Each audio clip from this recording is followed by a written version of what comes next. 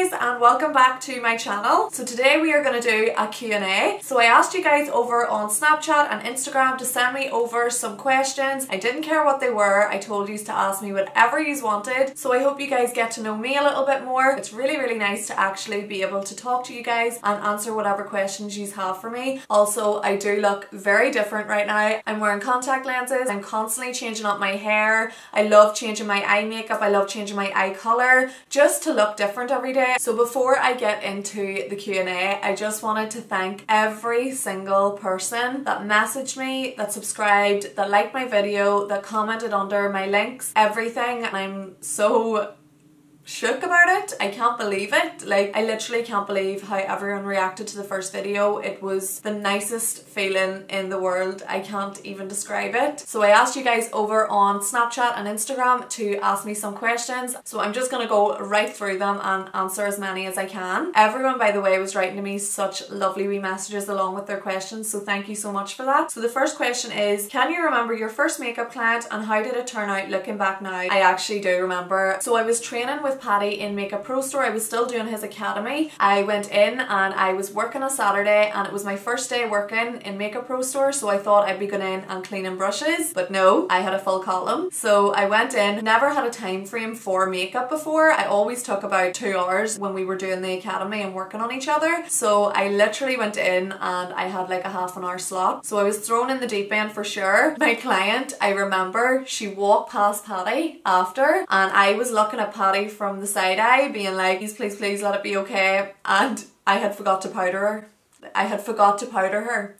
So can you imagine what her base looked like? Because if I forgot to powder, I clearly didn't bronze, I clearly didn't blush, I clearly didn't highlight, because all of that comes after powder. So God knows what she looked like. It was a hen party full of women and I don't think she really noticed because she was having so much fun, but Paddy just came up to me and said, did you powder her? So he made her come back and I had to powder her. I'm going through my screenshots really randomly and it just went from makeup to, are you single?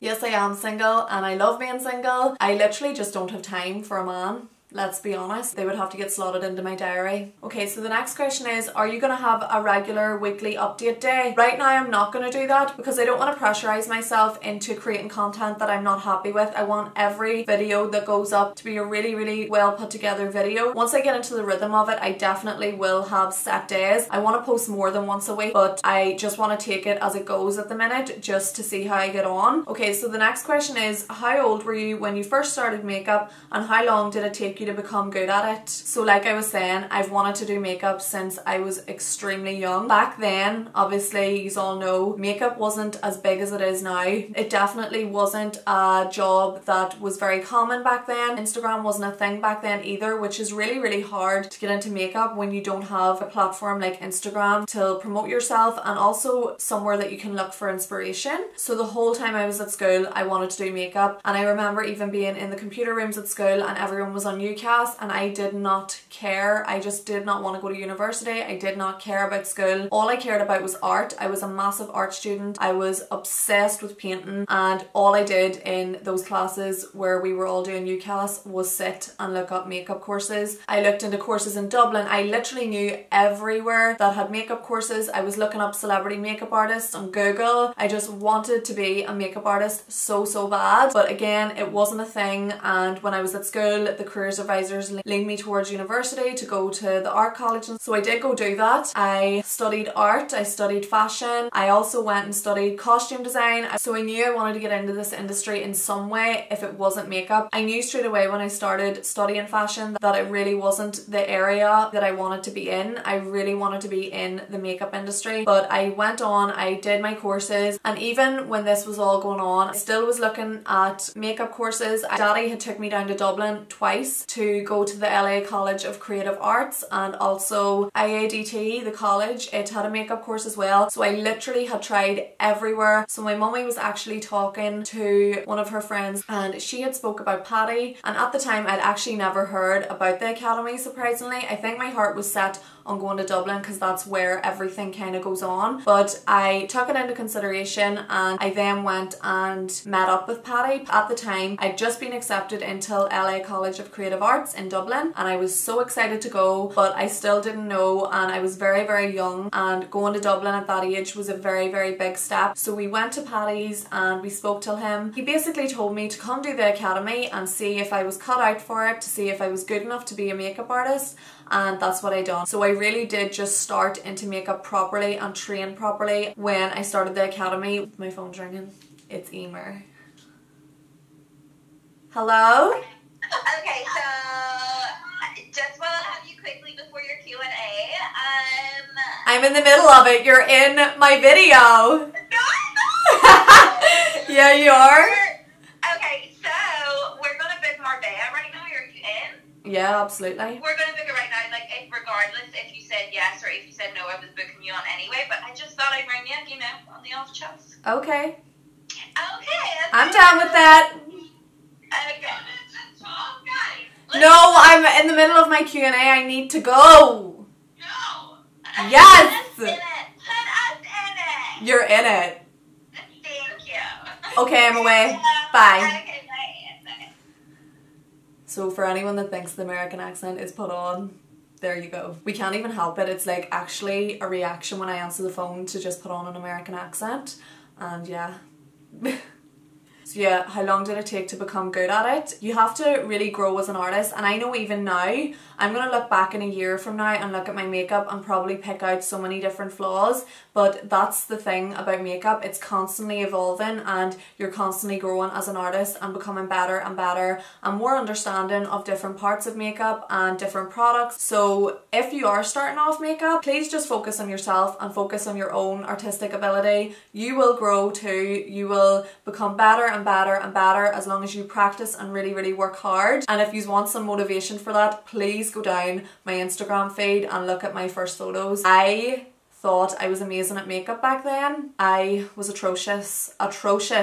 And I think it's absolutely amazing to start off as a makeup artist now, because there's so many artists now that do one-to-one lessons that literally advance your skills within a couple of hours. YouTube is amazing. There's so many talented makeup artists on YouTube. There's so many looks that have been created and made into tutorials for you guys to go and learn step by step. Also, there's so many job opportunities out there. So I really think right now it takes way less time to evolve and to become better than what it would have back then when I was doing it. But I do think working in Makeup Pro Store and being around artists every single day and learning different things from each artist every day really, really helped me and made me a better artist. Okay, so someone asked me, do I wear hair extensions? Well, my hair didn't magically grow this length from my last video, so yes, I get my hair extensions done by a girl called Ashley in Belfast. I'll leave all her links down below. She's called Creative Links by Ashley on Facebook and she's amazing. Okay, so someone said, where did you study makeup and how did you manage to keep evolving and getting better and better as a professional makeup artist? PS, love your skills and everything you do. Keep up the good work, very much appreciated. Thank you so much. Okay, so I've kind of answered some of that, but where did I study makeup? I did a lot of different courses with different artists, but my main one was the 9-week academy in Makeup Pro Store. I really think I should do a video solely focused on my makeup and career and just really helping people that want to get into makeup artistry and get into the industry or makeup artists already. I would love to do a video just focused on that because I have so much to say. I've also did loads of random courses. Patty sent me to Paris to train with Makeup Atelier, which is an amazing brand. We've trained with Illamasqua. I've trained as well in special effects. I have touched on loads of different things and I think it's really good to do that as well because you kind of then get a feel for what part of makeup you actually want to get into. At the start I wanted to get into special effects, but as the years went on then I started growing in more kind of the creative and the more pretty makeup, but I would really, really like to get into more kind of theatre work and creative work and things things like that. So okay, so someone asked, do you have any tips for doing your brows? Okay, I'm just gonna do this one quickly because I'm gonna do a brow tutorial, but I've started to realize that I am so particular and everything has to be perfect or I can't settle, and I think that might be down to me actually painting and stuff, that everything just needs to be to perfection, and it's a curse for me, especially with eyebrows, because I could spend an hour on eyebrows easily and I don't like them then because they're too overdone. So what I've been doing recently, starting my makeup off with my brows, and I start by doing the concealer underneath to sharpen up the brow, and then very lightly going into the brow just to give a bit of shade, so it gives you more of a softer brow and also saves me a lot of time. Okay, so someone asked me, do I have any piercings? Yes, I do have loads. I have 5 on this side and 4 on this side. I had my belly button done, but it came out, and I also have my tongue done, which I need to take out because it's bugging me now when I look at videos of myself talking. It's only till now that I've actually noticed how horrendous it is. I don't like tongue piercings. I got it done when I was younger and I have a weird attachment to it that I can't take it out.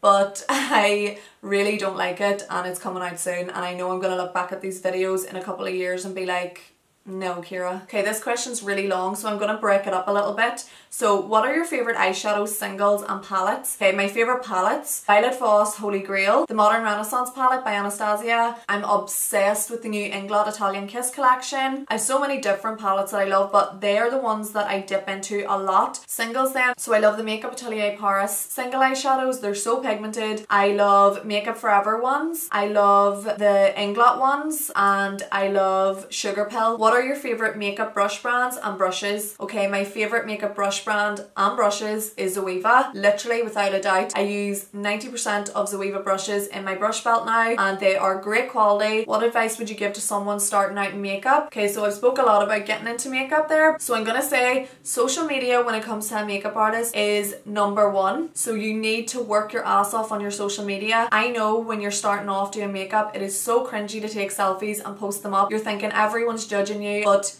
who cares? Do it. You're going to get publicity out of that. Now that's obviously for people that are starting into makeup and also artists already, but starting into makeup, I know you're probably not confident enough to do that, but I promise, just keep going with it and you'll get better and better and better, and it's really good to document your whole progression with your makeup skills. So I'm so glad that I posted all them ugly pictures back in the day, because now I can look back and be like, oh my god, hard work really does pay off. Watch loads of YouTube videos, teach yourself as much as you can, and then if you can, go do a makeup course. Starting off into makeup, this is the main thing I think. I never said no till one job.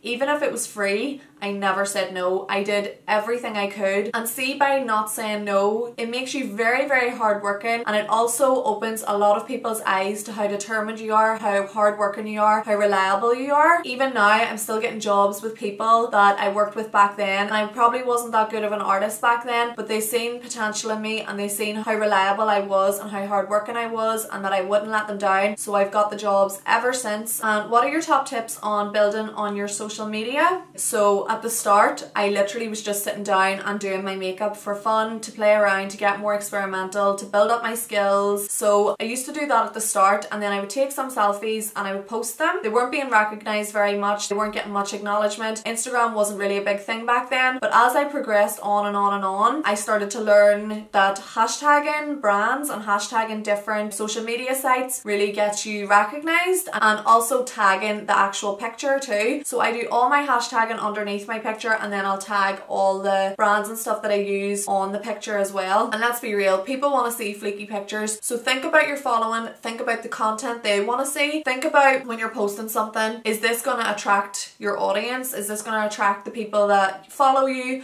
or potential new followers? Also, themes are amazing on Instagram. I'm obsessed with particular themes, and I find I always gauge more towards really cool themed Instagrams. I don't like Instagrams that have no structure to them. I like to see a constant theme, and I think that that's really attractive to an audience. So definitely keep that in mind. I think it's a little bit harder when you do makeup because everything has to be different and there's always different colours involved and stuff, but what I found is really good for me is having a white background a lot of the time in my pictures. So that's what I find quite attractive with my page as a makeup artist. If I didn't do makeup, I'd be going for that cool grey vintagey kind of theme, but I can't do that because I do makeup. So okay, so someone said, hey hey Kira, I absolutely love your makeup looks and was just wondering what gives you confidence to wear colourful eyeshadow. Okay, so for me, when I go out for a night out, I don't wear colour, which is kind of weird as a makeup artist. I should be taking advantage of the fact that I can, but I do love playing with colour. I love when I'm just sitting down and doing a makeup look solely for Instagram or for YouTube. I just absolutely love to just play with my colours. Halloween is literally my favourite time of year because you just dip into the colours that you wouldn't dare to dip into when you're working on a client or when you're going somewhere yourself. What my advice is for people afraid of colour is lay out all them eyeshadows that you're a little bit afraid of and then just dip and dab and play around. I think it's better when you can see everything in front of you, so that's why I always set out all my makeup to perfection before I do a look, because I just like to see it there and then I kind of just start to work my way until a look that I didn't really have planned. Take out those colours that you've been afraid of and just try it out. Do it when you're not going anywhere and see how it goes. If it doesn't work out right, who cares? Take it all off. It's just makeup. But if you are going somewhere and you're not comfortable with a blue smoky eye, please don't do that. Okay, so this is a really good question. Where do you see yourself in 5 years? So I do have loads of goals now that I want to work towards. 5-year plan, I just don't have goals that far enough, especially with my career, because in the makeup industry things are really unpredictable. You don't know what jobs are going to come your way. You don't know where you're going to have to go to do a particular job. So it's really hard to actually predict that far in the future. But I do have lots of goals that I want long term. I'd love to move out of Ireland and go to a city. I do have things in mind what I want to do. So yeah, that's a massive goal of mine. One of my big visions for the future, I want to end up living in New York. I want to live in Manhattan. I want to have a really nice apartment and just literally love life. I just love New York so much. And yeah, so the day that I have my gorgeous house in New York or apartment, I will definitely pinch myself. I want to work on my YouTube channel and for it to be really successful. I want to just branch into other businesses and just work with lots of amazing brands. And yeah, that's really what I'm focused on right now, and that's my goals at the minute, but I don't really have that 5-year plan. Who in the YouTube makeup industry do you look up to and who inspires you? So I've loads of different beauty gurus that I love. I love Jamie Genevieve, I love Desi Perkins, I love Manny MUA, I love Jeffree Star, I love so many. I love Sarahi, I'm not pronouncing that right, but I absolutely love all of them. But someone I just absolutely love is Patrick Star. He's just such an inspiration. He's so much fun and he works with his family. He has his 2 brothers working for him and I have my sister working for me, so I really relate to him and I just literally love his personality so much. He's so inspiring. I love James Charles too. I know I'm forgetting so many. Favourite Snapchatters? So I actually love a lot of non-makeup related Snapchatters. I do love the makeup related ones, but I really love watching the Irish ones because I feel like they're more relatable to me and I just love seeing what they're doing about their day and everything. I love James Kavanagh, I love Sosu, I love Makeup Fairy Pro, I love Just Jordan, I love Aideenkatemua. These are all Irish ones because I literally watch all the Irish ones. I love watching Ellie Kelly, I love watching Kaylee. I think my favourite Snapchatter and YouTuber actually is Retroflame, and she's not makeup related at all, but I just love her. I love her style. I love everything about her content. I think she's really motivational as well. I relate to her a lot when it comes to business and career, and as well she lives in New York City. She's living the life I want to live, so I definitely, Retroflame is one of my favourite YouTubers and Snapchatters. What is your favourite TV show? So I actually don't watch a lot of TV. Like I watch YouTube and I watch some TV shows if I'm sitting down to like eat or something, but I don't really watch loads of TV. But my favourite shows are, you're gonna laugh, I love Impractical Jokers. Literally, I lol so much watching it. I cannot stop laughing watching it, and I never laugh at TV. I cringe at that. I love Friends. And then obviously I love like Kardashians and stuff like that, but I love old school like kind of comedy American TV shows. I just love them. So yeah. What are the things you're passionate about? Okay, so I'm really passionate, obviously, like by watching this you're gonna know that I'm passionate about trying to help people. Like I love that I'm able to sit and speak to this camera and hopefully help a lot of people. I'm also very passionate about animals. I'm obsessed with animals. I literally cannot cope when I see a video of animal cruelty. Like, I bawl my eyes out. Obviously everyone knows my passion is makeup, but I also love painting too. I literally would love to get back into painting. I would love down the line when I have my own place that I'm gonna live for the rest of my life, I would love like an art studio and just to sit down and paint all the time. Like, that would be my dream. Have you had lip fillers? Yes, I have had lip fillers. I've had them 4 times now over the space of a year and a half or so. I go to Martina Collins in Belfast. She's amazing. If anyone is considering getting their lips done, please go to Martina because she will look after you and she knows how to make you not look like you've gone overboard. I hope no one thinks that of me because I don't actually think my lips are that fake looking. I really just wanted to kind of fill the areas that I normally overline because it looks really bad, I think, when you've overlined your lips. My lips are quite prominent, so it was really noticeable, so I just wanted to fill that area so that I actually didn't have to overline them as much, and Martina did a really good job of doing that for me. Okay, so that's all for now. I do have other questions, and if you want a part 2 to the Q&A, I will be more than happy to do that, but I thought it's long enough, so I hope you guys enjoyed that and you learned a little bit more about me and got to know me a little bit more. And let me know what you guys thought of the video, and also let me know about some more videos that you would like to see, because I really love just sitting down and chatting to you guys, and I hope you enjoyed it as well. Also, please don't forget to subscribe. I got so many subscribers in my last video. Let's keep it going. Thank you so much to everyone, and I will see you in my next video. Bye!